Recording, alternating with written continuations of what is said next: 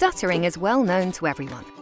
People who stutter experience blocks in their speech, which impedes a fluent flow of words.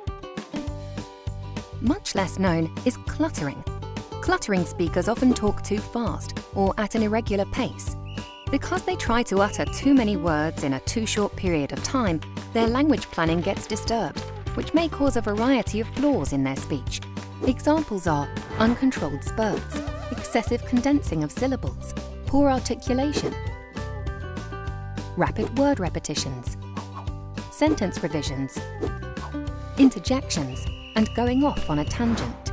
Cluttering often goes hand in hand with hyperactivity, poor concentration, and difficulty in formulating thoughts. As a result, messages of people who clutter don't always reach their partners in conversation as intended, which could lead to miscommunication.